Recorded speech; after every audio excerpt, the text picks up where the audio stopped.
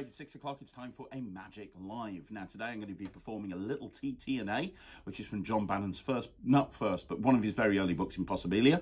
I thought I'd perform this on Magic Live before. I can't find it anywhere. I had a few people on a Q&A that I mentioned this on. They asked me for the link and I couldn't find it, so I'm performing it again now. If I've already done it, I apologise. It's a really cool routine. It's really stood the test of time. So it uses a deck of cards, and it's a shuffle deck in use, and I've got Jack behind the camera. Hello.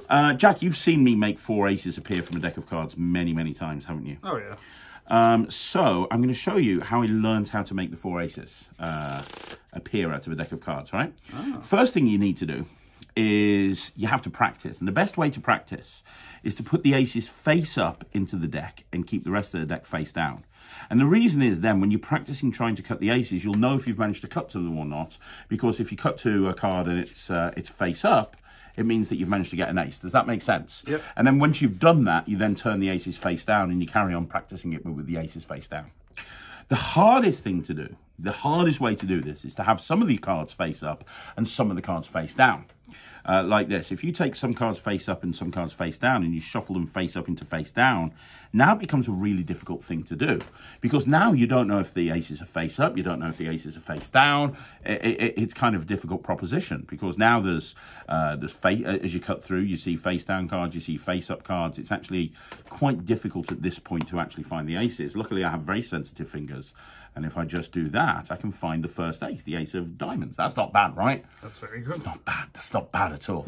Let's see if I can do it again. Let's see if I can do it again, because I think the next one, and again, the cards are face up, the cards are face down. What I'll do is I'll touch this packet here to the ace, and then here to my arm, and when I do, I get the next one. Nice. Which is pretty good. That leaves us with 2. Let me see if I can try this one. So we've already found the club and we've found the diamond, right? Yep. We've found these 2. Let me see if I can find the next one. I'll just pop these here for a minute. Watch the next one. I just do this, and that would be the ace of spades. That would be the 3rd one. Leaves us with 1 final one. Now, it's tricky from here on in, because now there's only 1 ace left. And if I go through the deck, you can see there's face-up cards, there's face-down cards. So it's not only finding that final ace, it's also trying to work out the face-up cards and the face-down. It's a bit like a needle in a haystack.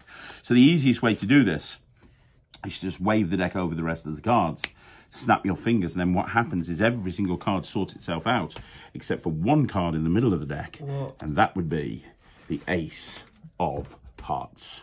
That's ace. That's ace. So there you go. That's a technical variation of a little TT&A. It's a beautiful routine. You can learn it from Impossibilia and also from John Bannon's DVD set, which I believe is now available as a download. You want to see more videos like this, like the video, subscribe to the channel, and I'll be back again tomorrow at 6 o'clock with another Magic Live. I'll see you then.